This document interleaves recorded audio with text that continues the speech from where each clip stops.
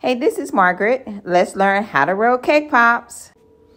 Okay, these are the items that you're going to need here to roll all of your cake balls. And my cake here, I have already taken off the tops and bottoms, a lot of the brown pieces, so that I can have a lighter cake pop. This is just what I like to do with lighter colored cakes. So now I'm going to crumble my cake in this large bowl and add a little bit of frosting at a time until I get the texture I want. And as you can see, I'm squishing it together to get a feel of the texture that I'm wanting, because I don't want it to be too wet, otherwise the cake ball won't stick.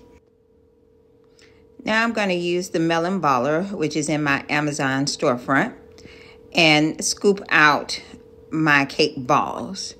And I usually get about 24 cake balls out of a sheet pan. And so I'm now just going to be rolling them all together. And there you have it. Those are my cake balls, and they're ready to be covered and placed in the fridge. If you like more tips and ideas, follow me on YouTube and all social media platforms.